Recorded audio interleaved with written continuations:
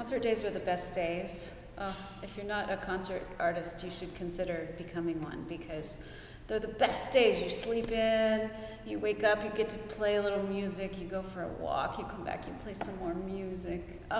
They're really beautiful days. And as I was working today, and I use the word work, but I love my work, I was discovering, you're always discovering something new about the music when you're studying it, and finding a new solution to something that was always kind of hard, whether it be a changing a fingering or a slightly different movement that makes it just work a little bit better, or a new idea in terms of what you want to do.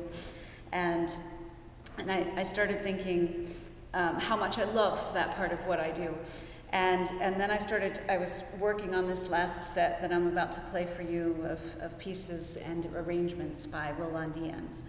And I thought, so this first piece that he wrote is an homage to, a tribute to the great piece Julia Florida by the Paraguayan composer Augustine Barrios.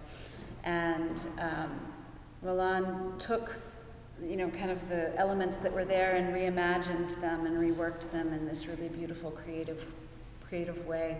And then he took this arrangement of Felicidade by Jobim, and he made this arrangement, and he really imagined something from nothing, something from, it seemed like it would have been too difficult to make work. And as I had, my forever companion in hotels is something on the TV. Usually it's, the home goods channel or the news. And today it was the news. And the news is heavy right now. And I started thinking about the problem solving and how much I was enjoying that, and how much it comes naturally in creative work.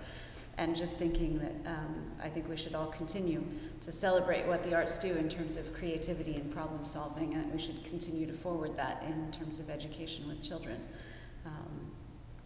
Because I think the world needs it. So, our last two pieces.